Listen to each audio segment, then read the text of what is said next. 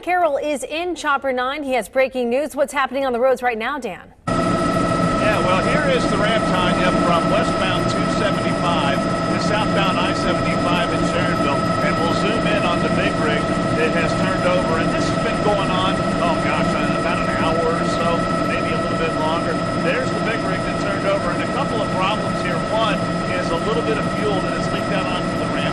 They've got the truck in, spreading out the sand to soak that up. Then here's the other problem. This is one of those